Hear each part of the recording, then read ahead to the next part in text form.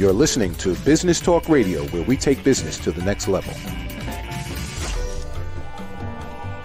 Rapping with Dr. Jacalyn connects you with experts from all over the world to help you take charge of your career, your business, and your life. Rap along with us. Visit drjacalyn.com to learn how to become a guest or a sponsor.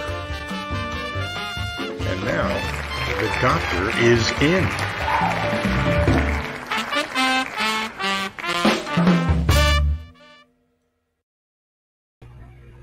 Hello, everyone. It's so nice to have you here today. This is our second show, and we're just thrilled that you're joining us from all over the world. You are watching Rapping with Dr. Jacalyn presents A Better You. Lessons from the best coaches, consultants, and trusted advisors. And wow, the two guys we have in the house today, I don't even need to be here, okay? They have so much experience. They are true leaders and true experts. They could just do this program all by themselves. So before I bring them out, let me just give you an overview about this program. This is not an interview show. This is a presentation platform. I have handpicked 25 people who I consider to be leading experts in their field. These are people that can make us better personally and professionally. How are they going to do that? They're going to present a 15-minute lesson.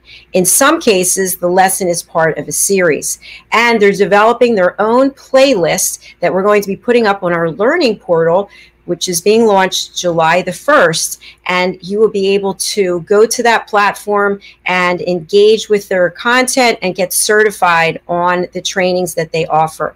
So without further ado, let me bring out our two experts today. Mike Boissonneault, he's joining us here from Connecticut, and Hyatt Ives joining us from Texas. Did I get that right, guys? Yes, you did.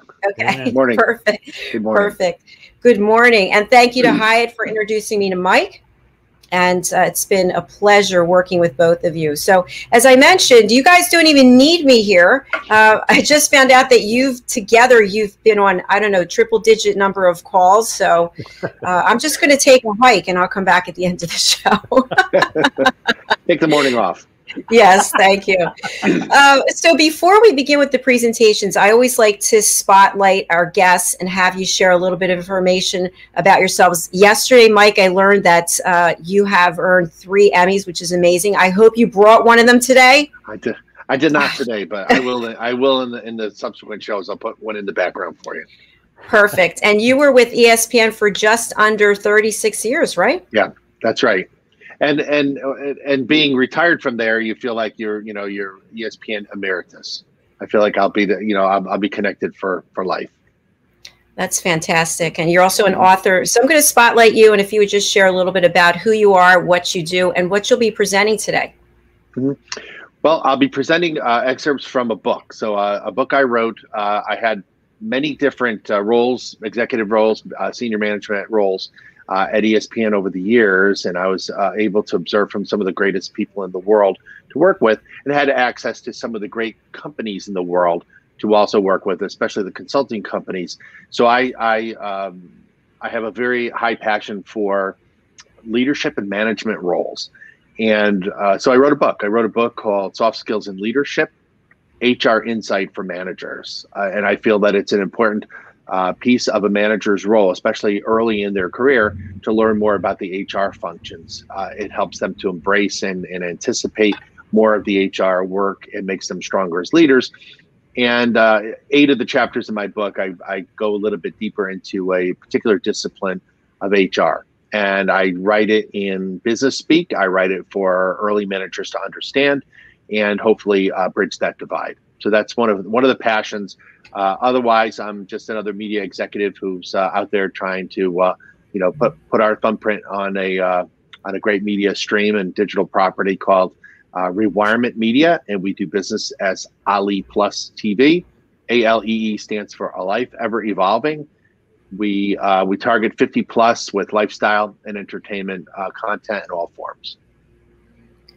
Fantastic. And yesterday you did 2 lessons, which was incredible. And I'm looking forward to the 4th one today. So thank you for being here. And Mr. Hyatt Ives, who is really an expert in helping people deliver their message so that they have the most authentic experience representing their branding. He's a grammar expert. He actually edited my book. Thank you so much. And he's with Boomer Connection TV. He's also an author. So Hyatt, tell us more, please. Well, as you said, I am the author of That Ain't Not Right, The Use and Abuse of the English Language.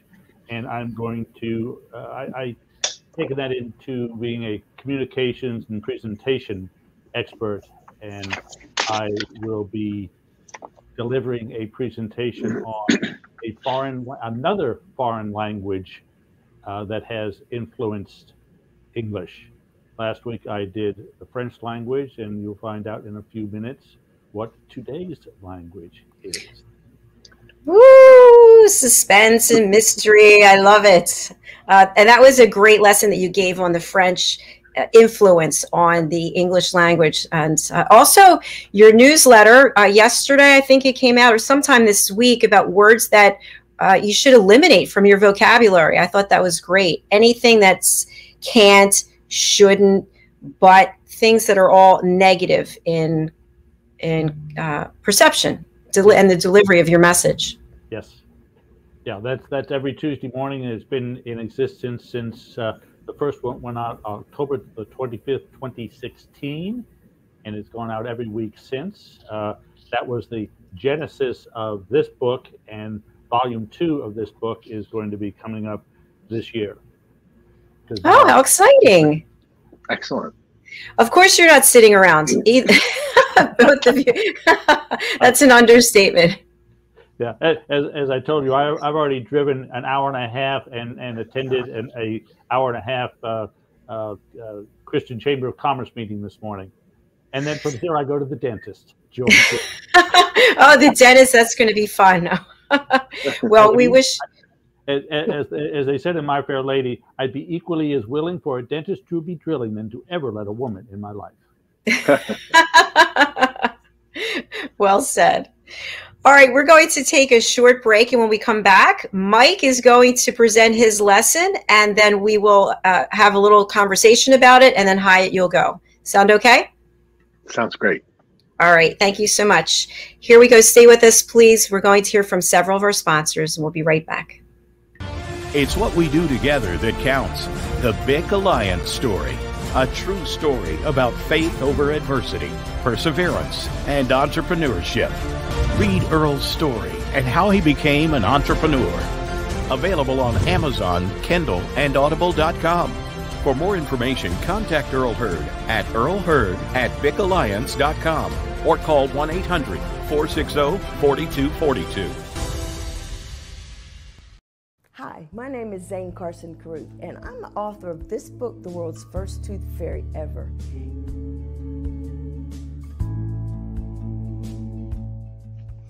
Reading is magic. Studies have shown that reading to your children lays the foundation for greater success in life.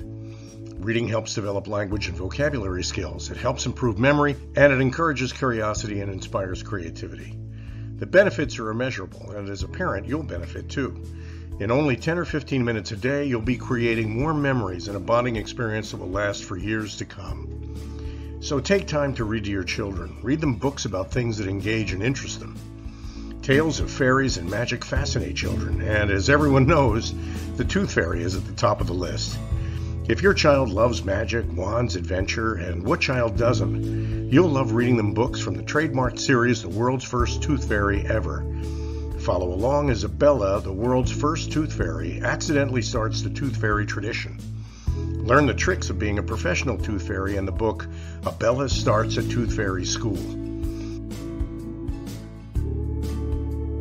Your child's imagination will soar as you read the adventures of Abella and her magic wand.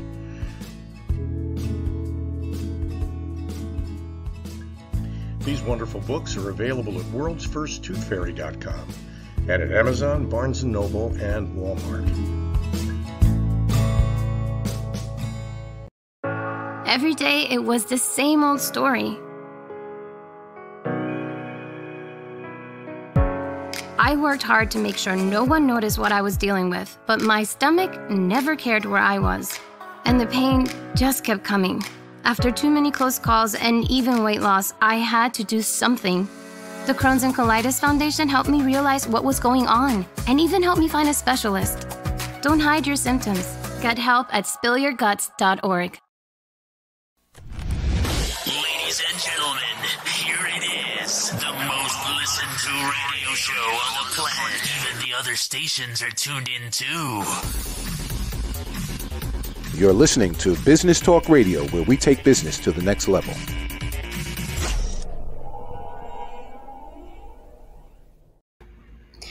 Welcome back to Rapping with Dr. Jacalyn presents A Better You, lessons from the best coaches, consultants, and trusted advisors. Mike, I'm going to go backstage. I'm going to put up your presentation, and then you're welcome to begin. Thanks. I'm ready.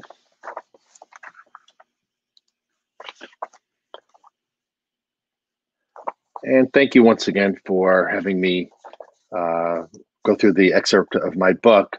And today we're going to talk through the empowering staff through education. In previous lessons, we've talked about org design, data and analytics, employee relations, and advocacy. Today we'll be talking about learning and training, which I have titled here, Empowering Staff Through Education. So a little bit of the prelude. These lessons are designed to give business managers a general understanding and a working foundation of the many disciplines that encompass business managing and the HR role. It's not meant to be an HR certification course. Instead, it is HR insight for managers. The content is contemporary, it's fluid, and some of the best applications of the HR and business management will be mentioned. I will at times refer to human resources as advocacy. It's a term I recommend based on a very positive vibe, advocate, and the fact that human resources supports both business and human resources, not just HR anymore, advocacy. So these lessons are meant to help business managers, often first or second tier managers, with an inside look at the HR practice and tips for learning and applying some of them into their routines. They will make a manager stronger. So why? America has an endless number of small companies and major corporations, and we state this each and every lesson. We'll focus on both business and people. For example, the life cycle of an employee. The life cycle of an employee. Typically you hear about the life cycle of a product, an automobile or something manufactured. The life cycle of an employee starts as a candidate and ends as a retiree and may go through several companies to get there. It's a very significant roadmap. But remember, without rules and organization, businesses fail and the economy suffers. I'll talk about some of the theoretical practice and even give some endorsement for some of the best business or HR practices that are out there. So we agree that HR blends people management and business support. It's very important that new managers understand more of the soft skill of people managing, because that can produce good results and grow leaders. Additionally, knowing how and where a business fits into the marketplace of any given company or industry will also strengthen a manager's acumen. So I anticipate participants on both sides, HR and business, that would participate in this lesson, and I hope to each can embrace each other's specialty area. And I'll try to correlate the HR discipline with each of these. So today we're going to talk about empowering staff. And when I talk about empowering staff through education, it's the learning and training plan. Successful companies understand how to train, retain, and upgrade their employee skill set and competencies. They must do so in order to compete in such a demanding marketplace. So every industry offers challenges to keep up with technology. Everyone's going to be training on technology and secure their overall future growth. So in this session, we'll learn about the differences in learning and training, and we'll compare hard skills to soft skills. So a master plan is critically important to manage. The health of an organization can be directly related to its learning and training process. So learning is associated with vision, risk assessment, value proposition, engagement, wherewithal, vitality, culture. Can't really put a finger on it, but you know it's there and you know it's important. Training would be best associated with technology, systems, operations, components, software or hardware application, testing, workflow. So let's break down the nuances of learning and training. A basic philosophy of learning basically, let me go back, is that a company needs to inspire the workforce, collectively seek out information to make them smarter, more relevant, and creative.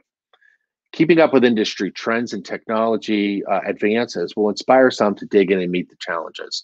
So some people will take training and take learning as an act, as a proactive act. Learning is about expanding the horizon into the daily routines. Bring the horizon into your workforce, and that will help to resolve issues easier and more effectively. Learning comes in many applications and formats.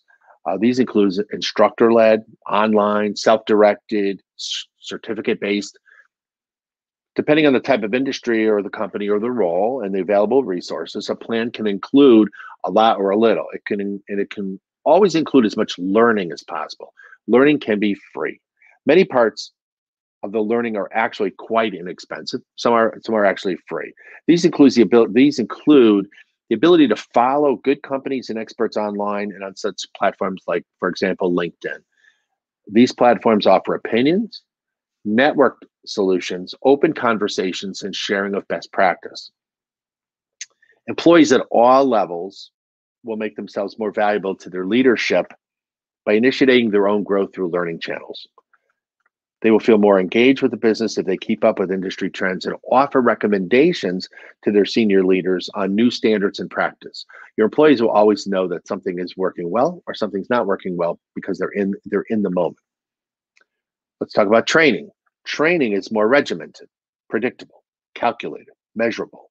It comes in such forms as end user training, whereby a manual is issued. So there's a component, an equipment, system. User goes step by step to process the ability to use and do well with a piece of equipment or a workflow. There's a direct correlation of training and your bottom line.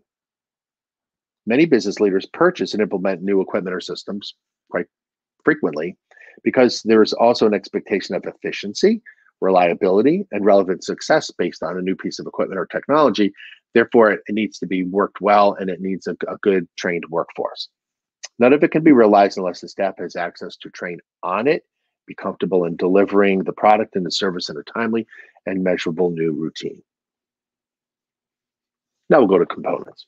Components of learning and training will differ between industries and companies. There is some common ground at all companies. You must figure out what the proportion of learning and training and map it into your master plan. Depending on what company you have, how big or small, what industry you're in, you'll know that there's going to be a lot of training or there's going to be more learning than training. You work out that correlation. Most companies create or manufacture something for delivery and place a value on the services or output. This is true for media companies. I came from media background, which create content for consumption, news, weather, sports, etc., entertainment, as well as a steel factory, forges metals, creates beams for construction. How about a restaurant, an essential place like a sandwich shop, who feed people daily from a menu of options? There's a lot of systems that went to go into place in each of these companies. If there is a supply chain to create an output or a solution, then learning and training is important to employ. Training regimens are essential everywhere and are set up based on the industry and trade. So here's an example of work in an essential industry. And let's take a fine restaurant. The dishwasher role is connected to the maitre d', who is likely the highest executive on the floor of a working restaurant. How are they connected? Well, the dishwasher can see the trail ahead of him or her, and that may take several steps and experiences to finally get to the top role in a restaurant. Perhaps roles in prep, table service, event managing, maybe a banquet manager, and finally a maitre d'. There will be a set of expectations to meet. There'll be training along the way. You'll have to exceed those, and it could take years of progressive growth. It may also include transferring skills from one company to another in order to get to the role. It may not be in the restaurant that you start with, but it may be the role that you ultimately succeed to or ascend to. Similarly, a technician could be connected to a director of sales at a manufacturing plant. How will that person navigate through the process and stages to finally achieve the role that directs sales? Training plans and career learning, very important. Each position plays a vital role in the respective business plan. So the workforce needs to start up training and ongoing learning to be successful and grow. Most workers are generally interested in advancing, very curious about other roles. They may want to know what is out there and different about other jobs across the bench from them, down the line from them, in the next division that they don't work in. This is also part of what I call horizontal learning, horizontal growth, knowing what's further out in the division, the company or the industry at similar levels to yourself, but maybe a different role and a different routine. It's not always easy, but it's human nature to think that there's always something better in the wings. Horizontal training and horizontal learning is very important. The more dedicated a company is to keeping a workforce engaged in this manner, the better chances for measurable advances in a good company culture. Culture has many components necessary, such as diversity, strong communication, other factors such as employee engagement and happiness. We'll talk about diversity in another lesson, but it's important to know that the training and learning is a factor that goes into creating a great company culture. It's important that the workforce know about company culture and add to it. How learning and training is delivered and why are a variety of methods so important. First, you must understand the differences in hard skills and soft skills. All employees must perform. Some will contribute to and maybe create physical products or services. Many others may be offering consultative practice or services, selling, marketing, delivering presentations to support the company. There is soft skills and there are hard skills. The balance of the roles that are individual contributor type will usually have more hard skill, and the ones that are on the sales or management level may have more soft skills, the influential skills and competencies to draw from. So it's always important, there are always exceptions to the theory, but usually based on the company, or the size of the company and where the certain staff are and where the management are, determines that level of hard skill and soft skill. The soft skills are generally blended with competencies. And these are usually defined by the type of business and expectation of measuring success. It's usually something that comes from within a person, a drive, a belief, a personality trait that sparks the process, lights the fire of competence. A common phrase to describe someone in this regard could be results driven. There's not a hard skill training plan for results driven, but it's a soft skill. It's something from within. There's a fire within. The term is easily understood, but you have to still put it into contextual evidence, facts, or data to support the case you're being made that you are results driven.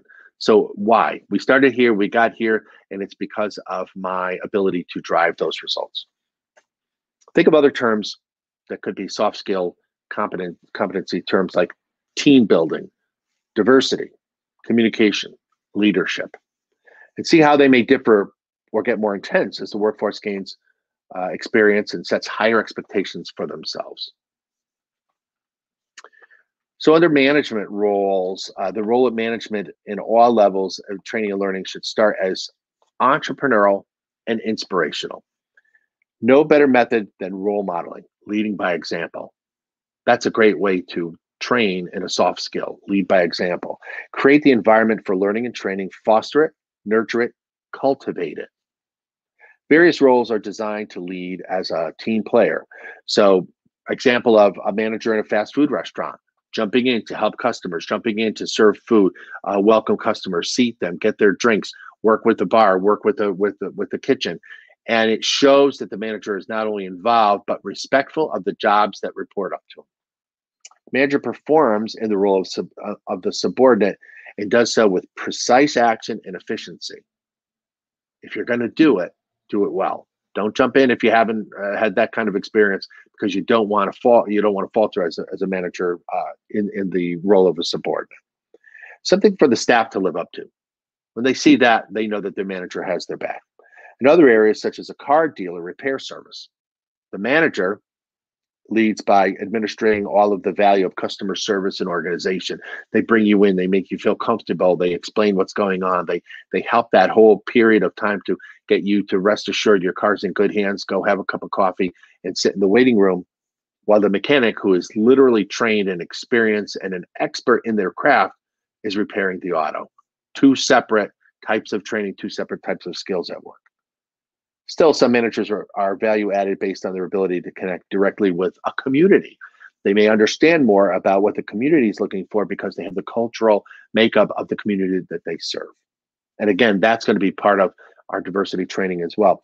And still others are highly skilled at managing and highly skilled at training, like a surgeon. A surgeon may have a staff that reports to them when they're in the OR, nobody better, nobody more experienced.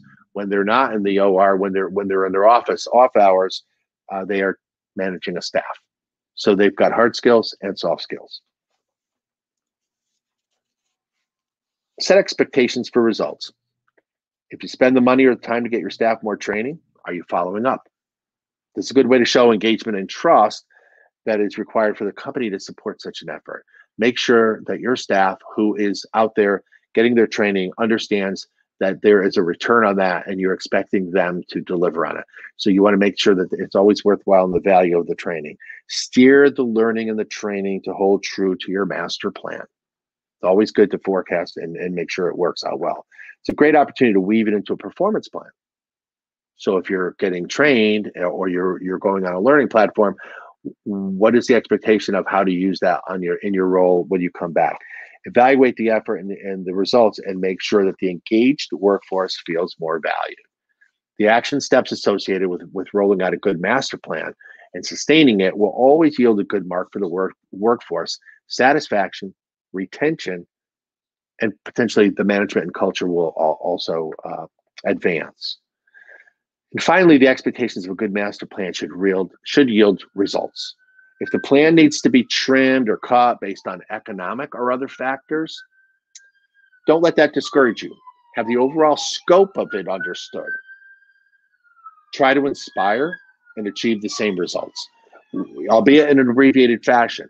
But if they understand, your staff understands that you are working with a smaller budget or smaller resources, they'll understand that still proportionately you're going to get your training and learning in.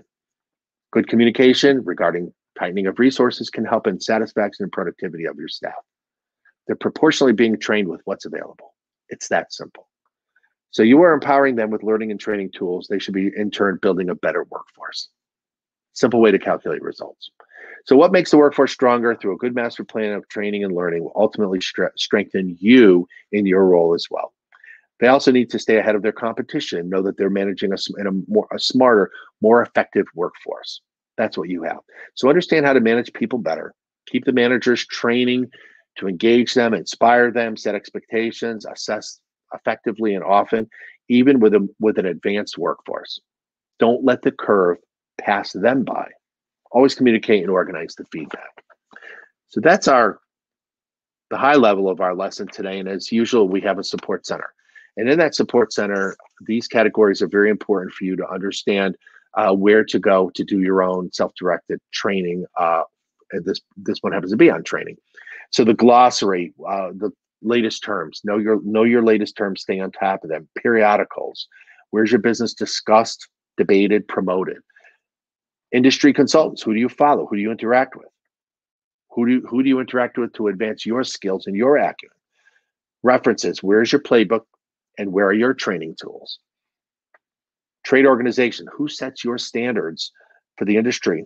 How do you stay connected? And continuing support, who do you rely on for mentoring or guiding or motivation? A couple of good books here for you, some good crucial conversation people to follow. And of course, today, the Perfect Phrases book will bring you some very good inspirational work for managers to follow. And as usual, I thank you on behalf of my team of one. I thank you for listening in and paying attention to the workforce management group here on empowering your staff through education. And now I will take it back to the room. Thank you, Mike. Thank you so much. Many great points that I wrote down. I just want to start off with LinkedIn as a tool that's available really to everyone. And it amazes me how many people don't use the tool. And if you could speak to the fact, I know that there's a ranking system somewhere in LinkedIn that you can see whatever category, industry you're in, how you are against your peers. Are you familiar with this? I've seen a little bit of that. I haven't used the tool. I know that the tool is used when you're comparing yourself to candidates in a job, in a role that you're applying for, and they will rank you against those peers. So it's probably within that same module of their of the talent acquisition piece that they have, where you're searching for a job or you're putting keywords in to start your search. You can see where you rank. It's based on what you've selected for your strengths and your skills, where your background is, and how your resume connects to it. That's a good. I think LinkedIn's a phenomenal database to utilize, and I think you're right. Some people will underutilize it. I think it's also called social selling that you get ranked. Yeah. So, question for you, and also for Hyatt. I really think there's a lot of value in LinkedIn, and I know some people have profiles, but they don't really update them. They don't interact with other people. What are your thoughts, gentlemen, on how important LinkedIn is for your business? I'll just say that I think it's the most important tool that I have from when it comes to the social interaction with the industry, with your business, the promotion of things. For example, a half an hour before the show, I read an op-ed, a piece from a friend of mine who is an anchor at ESPN, Kenny Mayne, and he's been there for 27 years. And Monday is his last show, and he wrote a piece for the LA Times, and I read it on LinkedIn, so I shared it with my group on LinkedIn, because it's important not only to use LinkedIn as a good base for connecting with people, but it's also sharing. And when I say references and people and consultants in the industry and who do you follow, a lot of that following is on LinkedIn, because I think that's the place where people will go to push their business results more than their personal results. And I think it's a very important tool. Hyatt?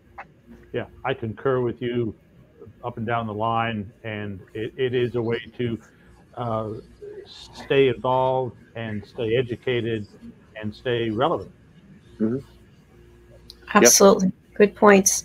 I'm also wondering, when we look at training overall, do you see any connection between a customer relationship management tool and training, meaning that as you grow as you become a candidate and then you retire, let's say you stay with the organization, the team building aspect, the ability to move through your career, I believe, is also related to how effective you are using a customer relationship management tool as a part of training people who are on your team. This is what we're working on. This is what we're doing. Also training your leadership. This is where I need resources. Any thoughts on that? I think it's a great, if you have a good learning and training plan for your people, and be able to be flexible with, based on the role and the nuances of the role, to be able to kind of customize or personalize it, they will be more shocked when they go outside their company and realize how transferable that becomes, because it's a great opportunity. The CRM is a great database, and knowing where people are, where your customers are, what their expectations are you delivering? Have you, if you can compare yourself in the industry and look at, how people rate or comment, you'll know how well you're doing as well. So there can be some instant, I'll say, survey information that might come out because people can comment immediately. So you want to make sure that you can always mitigate the negative by doing a better job with the customer service from the beginning. So utilizing the tools, if you can utilize the tool as like a CRM tool in training, then learn where that goes and how to find the success on the other side. Yeah, use a CRM to set benchmarks, goal, mile markers, and it allows you to very quickly realize you're offline or you're ahead of schedule. Yes. The CRM program gives you the map, the guide plan. And Mike, I liked how in your presentation you talked about culture. And I like the examples that you used with the maitre d' and the dishwasher and then fast food restaurant. So when you are in a position of management or leadership, you're basically training your people on how it is that they should act and how they're going to represent their brand. So if you're in a management position and you're not walking the talking the talk, walking the walk. Yeah, you're sitting there just, you do this, but you're not willing to jump in. That really says something. Yeah, there's a bit of a caveat that I tell managers is if you came up through the system and you're very good and you did a really good job and you want to continue that, you want to keep that skill because it's your role modeling for your staff. That's a great opportunity for you to jump in. It shows support. It shows an endorsement for their role and that it's worthwhile. But don't jump in if you haven't been trained or if you're rusty at times. Kind of pick and choose, because if you don't do well, you could get challenged on that later. When you want to review someone later, they may say, "Well, I saw you stumble. I saw you, break 3 glasses at the bar." Whatever that may be in that example could be something that might come back a little bit later. So. And I think last week we had a presentation from Philip at the British Etiquette Society, and one thing he stressed was your emotional intelligence. How are you working in front of other people, whether it's the people that directly report to you or it's the community that you're serving, and your staff gets to watch you. So managers should understand that, and that's something that HR in the HR role, that HR competency of emotional intelligence is very important. I think it's a great opportunity to reemphasize that. Yeah, a good example is the program Undercover Boss. I was just going to say that. Exactly. Yeah. Some of those guys that had come up through the ranks and, oh, hell, sure. I've done this all my life. And they get out there and they haven't done it for the last 10, 15 years. They flub badly. Yeah. Yep. That is exactly what I was going to say. And I think there's a fine line between empowering your people and then being a micromanager. So I think you have to have the training, and then you have to know when it's appropriate to jump in. Right. Yes. Give them space to grow. I always say sometimes a good parent will make a great manager. Yes. Yes. Hyatt, any comments that you have for Mike? Oh, no. we know each other very well. Okay. Perfect. Great information. Thank you for an excellent session. Thank you. Yes, thank you very much. We're going to take another commercial break, and then Hyatt will come back with you for your presentation. Yay. Yay. All right, stay with us here on A Better You, lessons from the best. Other way, I can't figure it out. Coaches and consultants and trusted advisors. We'll be right back. Have you just lost your job or have been laid off and you are looking to transition to a new job or career? Maybe you have even tried submitting tons of applications and yet you keep getting turned down for jobs you qualify for. Don't wait until you become overwhelmed with rejections when you can easily transition or get your dream job. Let MJW Careers guide you to the right career path and a better, brighter future. At MJW Careers, we know what hiring managers are looking for, and our goal is to land you the job you deserve. What makes MJW Careers a wonderful provider over other services is our pragmatic and scientific approach to resume writing. There are rules, there are visual cues, there are content best practices. We understand those and work within the boundaries to ensure our clients' messaging appeals to the decision makers. Our career consultants will help you transition into new roles quickly and effectively. With our experience in virtually every industry, we will provide direction in the frustrating job market by helping you write a customized, professional resume and prepare you for your interview as well. Join the great number of people we have helped scale up to greater things in their careers. Let us help you on your career journey. Come visit us, www.jobstickers.com, to learn more and grab a free resume review or ebook.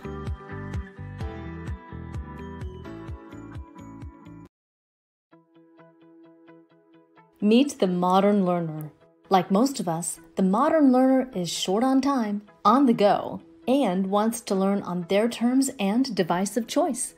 The key is to meet them whenever and wherever they may be. The solution?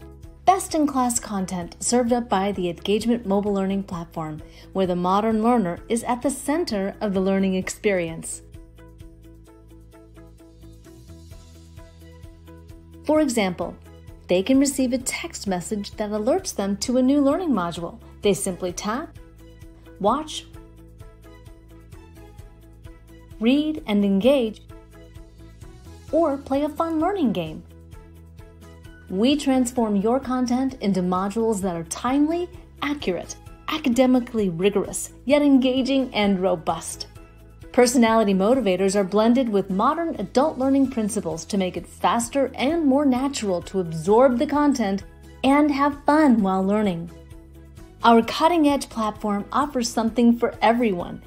It can be an immersive experience where learners explore and engage based on what's relevant to them in that moment, or they can follow a set curriculum, earning badges and tracking points toward a credit or goal, or they can dive deeper into high-value professional content relating to their topic of interest. It's binge learning at its best. All this, along with an entire portfolio of real-time, usable data and KPIs for stakeholders. Imagine, share up-to-the-minute news, enhance current curriculum, build knowledge banks, drive sales, and foster community in the push of a button. To learn more or see a demo, please contact support@engagement.com. Ladies and gentlemen, here it is, the most listened to radio show on the planet. Even the other stations are tuned in too. You're listening to Business Talk Radio, where we take business to the next level.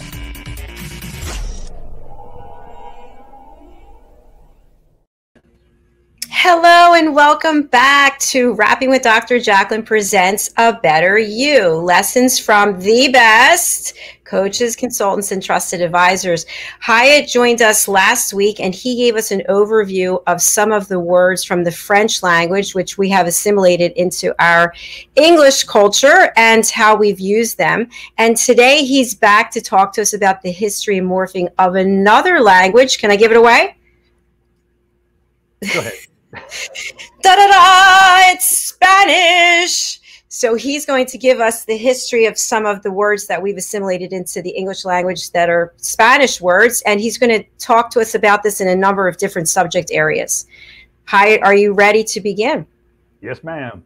All right, I'm going to disappear, give you your deck, and put the timer up.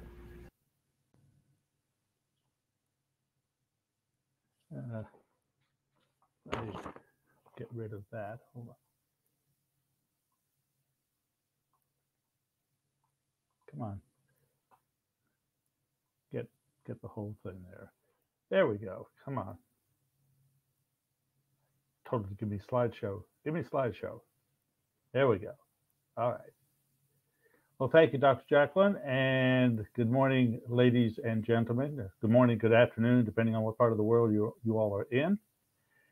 And this is words that come from Spanish, English words originating from Spanish. And we're going to start this morning with an opening question and a couple of opening questions. They are, for some reason, there we go. What language has contributed over 10,000 words to our English vocabulary? Well, we've given it away. You don't know the answer. Of course, it's Spanish. And then when did all of this get formulated or formalized? Well, it's in the early to mid 1800s. In fact, the English language, we're going to do an overview here. We're going to start with the historical perspective of utilizing the Spanish language in English. We'll then move to the influence of states and city names from the Spanish.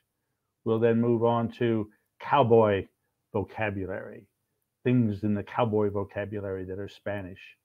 We'll go on to arts and culture, and we'll end with food and drink. So let's start with the historical side. English is one of many languages that has a penchant for absorbing words from other languages.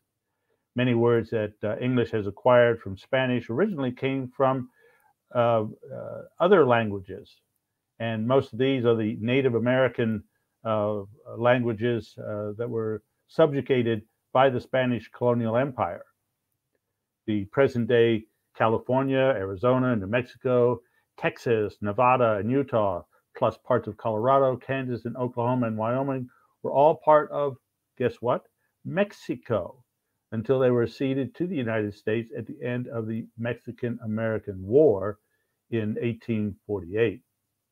Although the change in sovereignty meant a massive influx of English speakers, it also meant that thousands of Mexicans living in this region suddenly became, you guessed it, Americans. Even earlier in 1819, Spain ceded their Florida colony, which included parts of Alabama, Mississippi, and Louisiana, to the United States. As a result of centuries of shifting borders, Spanish and English have had numerous opportunities to rub off of and to influence each other. Here are just some of the Spanish words that you probably use every day. Let's start with the states. Montana, that's from mountains. So Montana means mountains. Nevada, snowy. I've not been to Nevada, but I understand that's an appropriate word for that. New Mexico, of course, that's New Mexico. These were Mexicans, and they were in the New Mexico.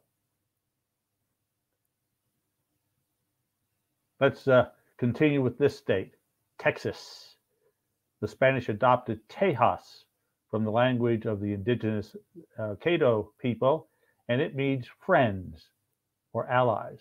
So y'all come down to Texas. We are your friends. We are your allies. Arizona, from the Spanish. Now, my Spanish pronunciation is not the best, so if I make some mistakes here, forgive me. It's from the Spanish Arizonac, an adaptation of the word, alee sonac, meaning little spring, from the local, and I'm not even going to try that, from a language of a tribe that was in the Arizona area. Then we have Utah. And this is derived from the name of the indigenous Ute people via Spanish, Utah. So there we have the states that have their names have been influenced by Spanish. We'll now look at some of the cities whose names are influenced by Spanish. Buena Vista. This, of course, is out in California. Good view, Buena Vista. You then go to El Paso, which is Texas, and that's the pass, the way to get from here to there. Go through El Paso, through the pass. Fresno, California, ash tree. I guess that's something that was grown out there. I'm not sure on that one. The next one we come down to is Las Vegas. Now, I'm not sure what Las Vegas looked like a couple hundred years ago, but I don't know where they got meadows out of that part of the world and that part of real estate. Anyway, that's what Las Vegas stands for, the Meadows. Now, there's this city. I'm going to let you read it because it's all in Spanish, but Los Angeles is the town of Our Lady, the Queen of Angels of the whatever it is, river. So they were even precocious back then. You know, simple name, Los Angeles, and it's all of that. So that's California for you. Here's some more cities. Let's look at Monterey, again, California, and that's the King's Mountain. The King's Mountain is Monterey. We then look at San Antonio, St. Anthony. We've got another San Francisco, which is St. Francis. And then, of course, you have Santa Cruz, which is Holy Cross. And that's, of course, three California cities and one Texas city. Now let's talk cowboy vocabulary. While nothing's more American than a cowboy, guess who are actually the first people to herd cattle on horseback in North America? They were the vaqueros, who introduced the ancient Spanish equestrian tradition to the Southwest. Their name is derived from vaca, the Spanish word for, you guessed it, cow. So the vaqueros were the cow handlers, the original cow handlers, the original cowboys. With that in mind, let's look at buckaroo. Buckaroo is a cowhand. I remember being called a buckaroo. You know, one of the workers, one of the people that made herding cattle possible. You then have corral, which is a pen or a yard. You put those herds in corrals. And then you come up with chaps, chaparreras, leg protectors for riding through chaparral. And chaparral, of course, is the brush, the tumbleweed, the stuff that can mess up your legs if you're walking, but especially if you're on a horseback. So there's chaps and desperado, desperate, outlaw, bandit, crook. So if you were on the run, you were a desperado. You were a desperado because you were probably an outlaw, a bandit, crook, or some other ne'er-do-well. Here's some more cowboy vocabulary words. Let's look at hackamore. Hackamore, a kind of horse bridle. That's one I was not familiar with. Lasso. How many of us have had a lasso? And that's, of course, to tie. You tie things together with a lasso. You then move on to ranch. Ranchero, a very small rural community. And if you think about it, a large ranch is a small community. It's got everything it needs within its boundaries. So ranch is from ranchero, a very small rural community. And here are a couple more cowboy words. Rodeo. Rodeo, from rodear, to go around. And let's face it, most rodeos, have round and around and around and around. So there's rodeo. And finally, stampede, estampida. That's when the animals go wild, they get loose, they get scared, they stampede. All right. And here are our last cowboy word, 10-gallon hat. Well, as a youth, I thought, well, it was so big it hold 10 gallons, but then I thought, wait a minute, that's not right. It's 10 gallons is too much. 10 gallon is so gallant. So a 10-gallon hat is a gallant hat, the hat that a gallant person wears. Now let's look at the art and culture influence of Spanish on the English language. Macho, the property of being overtly masculine. You're going to be a very macho man. And matador, of course, he is the guy that kills the bull in the bull ring. So that comes from matar. So if you had to be pretty macho to be a matador. So macho matador sounds pretty darn good. Patio, that's the inner courtyard. That's your inner courtyard, patio from Spanish. More arts and culture stuff. Plaza. Plaza is the public square. Piñata, the Mexican Spanish from the Latin pinea, pine cone. I got to do some research on that. I'm not quite sure how a pine cone became a paper thing with candy inside of it that you hit. And pueblo, a small town derived from the Latin populus. And then there are quinceanera. Quinceanera, 5-year or 15-year, and that's a celebration for young women for their quinceanera.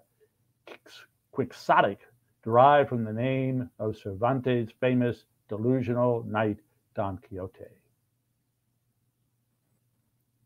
Food and drink, burrito. When was the last time you thought you were eating a little donkey? And then you had chorizos, spiced pork sausage, and daiquiri, named after the port city in eastern Cuba. There are more food and drink, and we have habanero from Havana. Habanero means made in Havana. Jalapeno from the jalapeno. And mojito, it's a sauce. And then our final three words are nacho. How many of us have had nachos? Well, it's named after Ignacio Nacho Anaya, who is purported to have invented the dish in 1943. You then have the piña colada, strained pineapple. And finally, let's end with tequila, named after the town where the spirit originated. We actually looked it up on the map last night. It is on the west coast of Mexico, and it is the name of a town, Tequila. Come and join us in Tequilaville. All right, so there you have it. States and cities influenced by Spanish, cowboy vocabulary, arts and culture, food and drink. All influenced by the Spanish language. Going forward from here, there's a whole lot more specific categories, examples, specific industries and applications. You can also have your very own copy of That Ain't Not Right, The Use and Abuse of the English Language, which is where all of this started from. And finally, you can join the That Ain't Not Right, Use and Abuse of the English Language opt-in weekly email team. Just go to hyatteyes.com to receive your copy thereof. And with that, allow me to return control of the meeting to Dr. Jacalyn.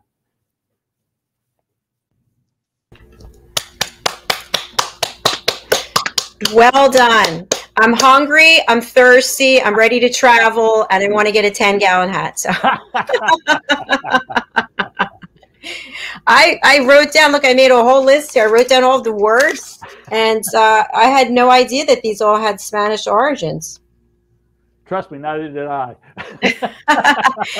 So, Hyatt, what was the impetus for you to do this particular lesson? Well, of course, the genesis of it all was when I introduced myself to a networking group some 5 years ago. And rather than, hi, my name is Hyatt Eyes, I do this, this, this, and this, I said, let me do what I do. And that is play with the English language. So I introduced That Ain't Not Right, The Use and Abuse of the English Language, which actually comes from my 7th grade in grade school in the UK, where I was in a Jesuit boarding school, and they had an annual essay contest, and I, as an underclassman, won for the entire school. And a couple of 3 years later, probably a little longer than that, I said, if the British Jesuits can recognize a skill, perhaps I ought to hone it. So, brilliant. This is what you get from that. I loved it. I wrote down, so a lot of drinks, vodka, pina colada, daiquiri. I thought that was interesting. Things that I've had over, not anymore, but I didn't realize they had Spanish origin. And the States, that was, and patio plaza and piñata. When you mentioned that about pine cone, I was wondering if that's because a pine cone has all the different, I don't want to say layers, because it's not really layers, but I could see how maybe something would be stuck inside. You might think it, you would try to pound it out of there. I'm going to have to do some research on that. Yeah, it's interesting. Mike, what are your thoughts? Well, the same with you. I did not study Spanish, having heard a lot of the terminology and a lot of the language over the years. And then when you start to break it down, it's so true. The Southwest is so heavily Spanish influence. And same thing. I wrote a lot of terms down here so that I could follow up as well. But and it's easy when you see the explanation sometimes to go back and say, oh, well, that makes sense. The names of cities and states because of the territories. But like the word plaza, I had no, you don't think about it because I think of the Plaza. It's a hotel in New York. It's, you know, the Plaza is the Plaza. They realize that came from that type of origin. The only one that I thought about was in Arizona, Little Spring. I thought maybe because the spring is a short time because it goes from hot to hottest. I don't know. That spring. Yeah. No, I thought that, you know, maybe it was that spring, or maybe it was, you know, something along the border, maybe something in the Tucson area where, you know, there's a little spring and somebody, you know, the name stuck. But I think that was the only one that I couldn't have figured out like intuitively. I don't know where that term would have come from, the Little Spring. Just here's some lagniappe. Do you know where the country of Venezuela got their name? No. The rivers that flow into the Caribbean from Venezuela are heavily infested with animals and stuff. Mm-hmm. So the natives built their towns out in the river on stilts. The first sailors from Europe that saw that were Venetian sailors from Venice. Venezuela is Little Venice. Mm-hmm. Wow. As they approached the river, they saw this town out in the middle. And I know this because it was the story told me as I went to one of those villages out in the middle of the river. So Venezuela is Little Venice. I also thought Los Angeles was so interesting. The town of Our Lady, the Queen, and then that river. I can't say that, but Lady and Queen, Los Angeles. So well done, gentlemen. This was really very valuable. 2 lessons that we had here today. So thank you. And I know you're both coming back for more lessons. Hyatt, I'm streaming your banner. What's the best way for people to get in touch with you? And again, how can they get your book? Hyatt at HyattEyes.com. It's HIETT, like the hotels, just spelled differently. Hyatt at HyattEyes.com. You can find me on LinkedIn. And there's my phone number, 832-372-6900. That's 832-372-6900. Thank you, Hyatt. And Mike, how can we get in touch with you and how can we buy your book? The easiest way to get in touch with me is on LinkedIn. You know, if you just search my name on LinkedIn, you'll find me pretty quickly.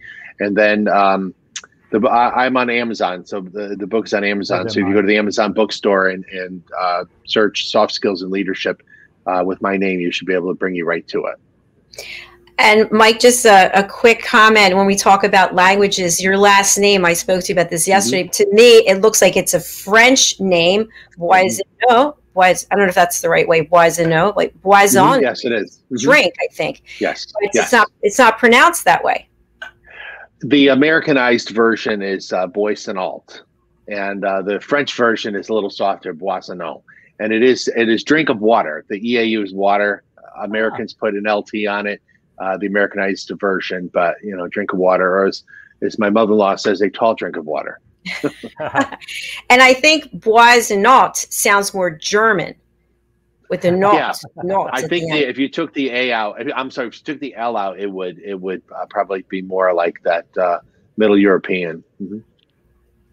All right, folks, there you have it. We've just analyzed Mike's last name. Thank you so much for being here, both of you. We've got another show coming up right after this, Fashion, Fitness, Travel, and Leisure. And my co-host is Diane Floyd-Bame, and our guest is Tyler Lockwood. She'll be joining us from Australia. She's staying up to the wee hours of the morning to be on the show. So we'll look forward to seeing you all then. Thank you, gentlemen, for being here. Really appreciate it. Hope you have a lovely weekend. Thanks, Dr. Jack. Thank you. Bye-bye. As I mentioned, we've got another show coming up. And so we have 8 shows today. We've got 5 left. And we're going to end the day with the variety show. And Lori Mendelson is the co-host. And our guest is John Christian. And he is going to bring us to our knees with his beautiful voice. He's going to be singing Garth Brooks' song, If Tomorrow Never Comes. So join us. We'll see you back here shortly in less than half an hour. Thank you. For nearly 2,000 severely injured veterans, everyday life has become filled with barriers. Day-to-day simple tasks can become pretty daunting. I have to carry my chair up 2 flights of steps or have somebody do it for me. What scares me the most is just the falling. when I'm struggling with my house, I think, you know, to have that one great barrier just knocked down, I mean, it's crucial. Home for Our Troops is a wonderful nonprofit that builds a mortgage-free, fully adaptive, handicap-accessible house. And there's no catch. It'll be our very first home that we've ever owned. This is a game changer. This is where your life begins again. We need you to join us in completing this important mission. Please visit hfotusa.org and help build homes and rebuild lives. Because of you, everything's going to be okay.